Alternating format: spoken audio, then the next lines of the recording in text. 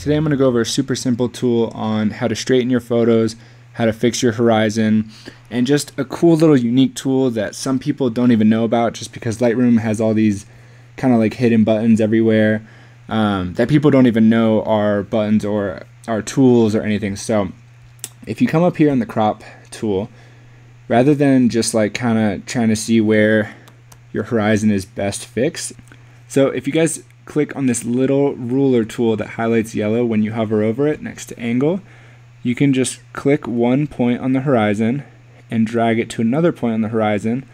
Lightroom will automatically fix your horizon and straighten your image, and then all you have to do is click return. Alright guys, so on this image you can tell that it is not straight and the horizon is messed up, but you can't necessarily see a straight line on the horizon. But for photos like this, you kind of just have to give it your best guess. You're gonna grab your ruler tool, and this tree is popping out of the horizon, this building is, these buildings are, so you just want to keep in mind and get as close to the horizon as you possibly can.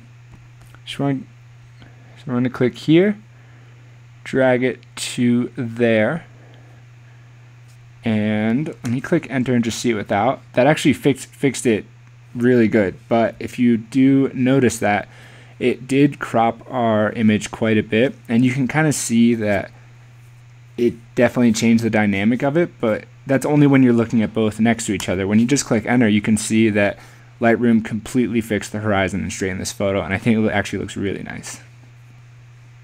Alright guys, so for this last image, there actually isn't a horizon at all because you have a few mountain ranges. You have a mountain here, a bunch of mountains back here, and this mountain. And there's no clear horizon, but you can tell by this building it's definitely off-centered. So for this photo, I'm going to click the crop tool, click the ruler, and I'm actually going to use the bottom of this kind of triangle, whatever, on the building as a horizon, and I think that should do the trick. So grab one point, bring it over, click enter, and that definitely helped, but I think it actually needs a little bit more. So I'm going to manually just use the arrow keys and go down, and I'm going to be watching the grid as it does this and see where I think is the most appropriate.